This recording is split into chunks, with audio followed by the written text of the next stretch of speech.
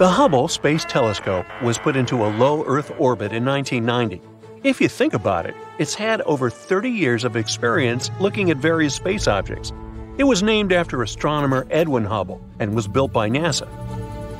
It is also part of a group of devices called NASA's Great Observatories, along with the Compton Gamma Ray Observatory, the Chandra X-ray Observatory, and the Spitzer Space Telescope. The Hubble Space Telescope was built to explore the universe and answer some of its biggest questions, such as how galaxies form and evolve, and how the universe itself has changed over time. The telescope has made many important discoveries, including providing evidence of the existence of dark matter and helping to determine the rate of expansion of the universe. One of the most famous images taken by the Hubble Space Telescope is the Pillars of Creation. It's a photo of a region of the Eagle Nebula, where new stars are born. The photo, which was taken in 1995, shows massive pillars of gas and dust towering above the nebula. It has become one of the most iconic images of the universe. The Hubble Space Telescope continues to operate and make important scientific discoveries, despite some initial technical difficulties. In 1993, a problem with the telescope's main mirror was discovered, which affected its ability to focus light properly. A repair mission was sent to the telescope in 1994 to fix the problem, and since then, the telescope has continued to work perfectly. One of the more interesting discoveries made by this amazing telescope is actually pretty recent. A report based on the data from the Hubble Space Telescope shows that there is a faint glow in space around the solar system that cannot be explained by anything we know to exist. Because they have yet to figure out the source, astronomers call this mysterious glow ghost light. We don't know that this light is not coming from the stars or galaxies near the solar system, nor is it coming from dust on the solar system's plane.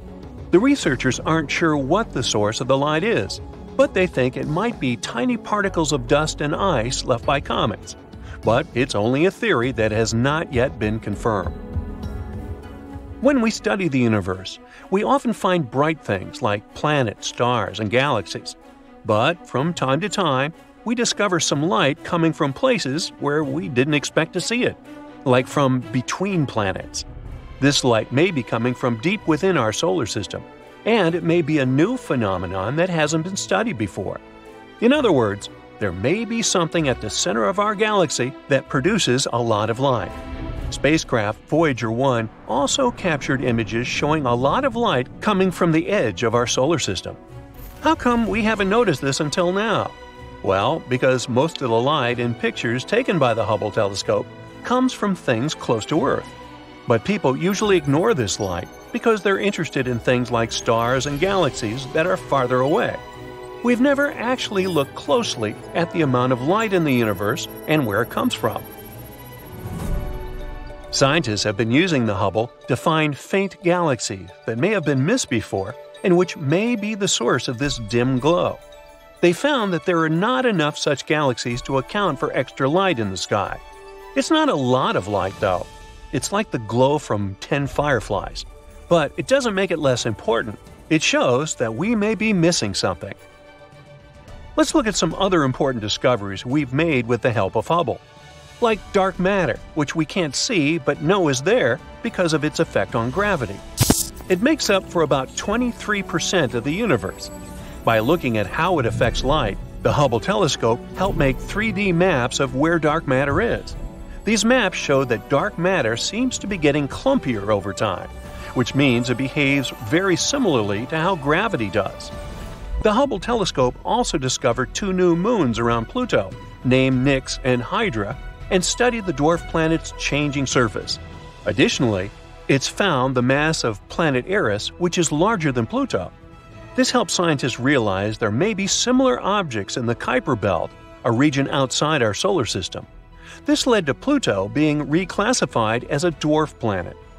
Further observations of these distant objects could help us understand the evolution of our solar system. Gamma-ray bursts are the most powerful explosions in the universe, and for a long time, no one knew where they had been coming from. Hubble helped us find out that these bursts happen in galaxies, producing a lot of stars and having few heavy elements. This suggests that gamma-ray bursts happen when big stars collapse into black holes. These galaxies have lots of big stars that fall apart quickly, and the stars there don't have much heavy stuff, so they can turn into black holes.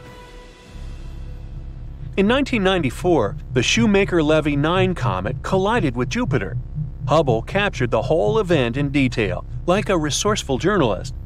The impact broke the comet into a lot of small pieces, which resulted in 21 other visible collisions. The largest impact created a fireball and a dark spot on Jupiter's surface. Hubble's observations not only sparked public interest in cosmic impacts, but also provided new insights into Jupiter's atmosphere. To move forward with our list of discoveries made by the Hubble telescope, we also need to talk about black holes. There are points in space where gravity has so much force that even light cannot escape it. The gravity becomes so strong that matter gets squeezed into a very small space. We know that this can happen when a star, like the Sun, nears the end of its life. At the beginning of its life, a star's hydrogen ignites in its dense hot core. Because of gravity, it tries to draw its own mass into a tiny point. As long as it has the energy generated by the hydrogen fusion, it also pushes outward. If we look at it this way, the life of a star depends on a delicate balance between these forces, and it can last millions or even billions of years. Once that energy is exhausted, the only force remaining is that of gravity. So, some stars become black holes. Since light itself cannot escape its pull, we can't visualize black holes. For the human eye, they are invisible. We need special tools and unique telescopes to help us point them out in the universe. Hubble found that most galaxies with a central bulge of stars likely have supermassive black holes. It also noticed a strong connection between the size of these black holes and their host galaxies, which might help us understand how the universe has changed over time. Then, what is a supermassive black hole, you might ask? Go ahead, ask it. It is a very large black hole that is typically found at the center of a galaxy. It is millions or even billions of times more massive than our Sun. These black holes are so powerful that they can swallow stars and even entire galaxies. Scientists are still exploring these mysterious objects, but they believe that they play a crucial role in the formation and evolution of galaxies. Now, before Hubble, we really didn't know how old the universe was. It often led to weird paradoxes, like the one where stars discovered by astronomers were older than the universe itself. But by figuring out the approximate rate at which the universe is expanding, Hubble helped us narrow down its age, which is about 13.75 billion years. Trying to figure out the exact age of the universe is an important question. That's because most astronomers think that the universe has not existed forever, but appeared in one really hot and dense fireball called the Big Bang. I wasn't around then. That's it for today. So hey, if you pacified your curiosity, then give the video a like and share it with your friends. Or if you want more, just click on these videos and stay on the bright side.